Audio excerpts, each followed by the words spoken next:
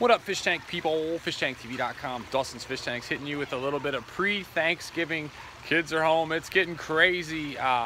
Before Thanksgiving video. And just first and foremost, thank you everybody, all the subscribers, all the people out in California that just took a random stranger around to pet stores and to places in Cali and out to eat and all that. It was a fabulous freaking time. So had a blast. Still recovering, still tired, but a good freaking time. So I want to show you what's going on. The koi are actually out for a change, and I want to show this plant that's still bumping.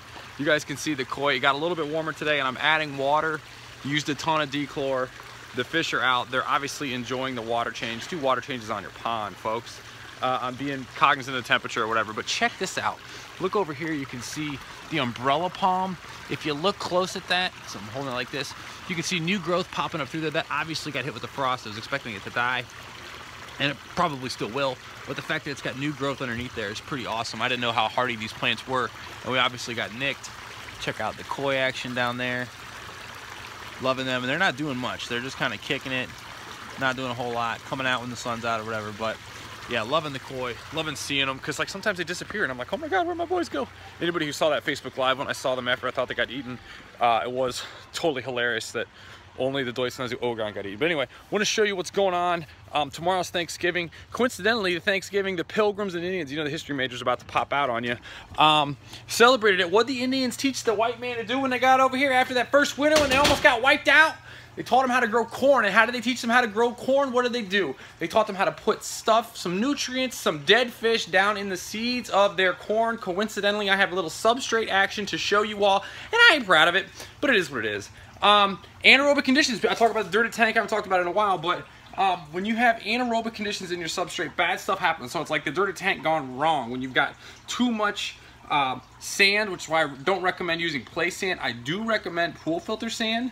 The ideal substrate size, in my humble opinion, is the BB gun size BB or whatever. That would be like the perfect size. If you said, Dustin, what kind of gravel would you get? I get that size. However, got some anaerobic conditions going on over here in the one of these Crenum Tyanum repair tanks right here. See how this browns out? Whenever you see that, bad, no, like things are not good. So too deep here, not enough substrate stirring. You can see it kind of rotting here.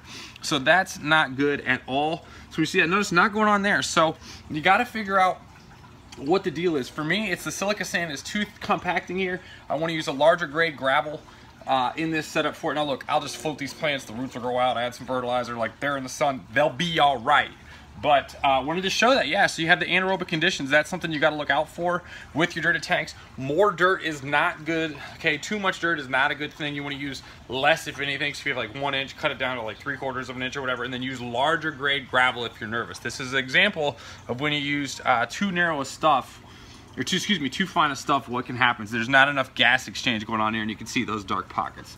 Anyway, so that's what's up. Referencing it back to thanks freaking giving for you all. Get excited. Black Friday's coming up. Doing the largest sale I do of the year.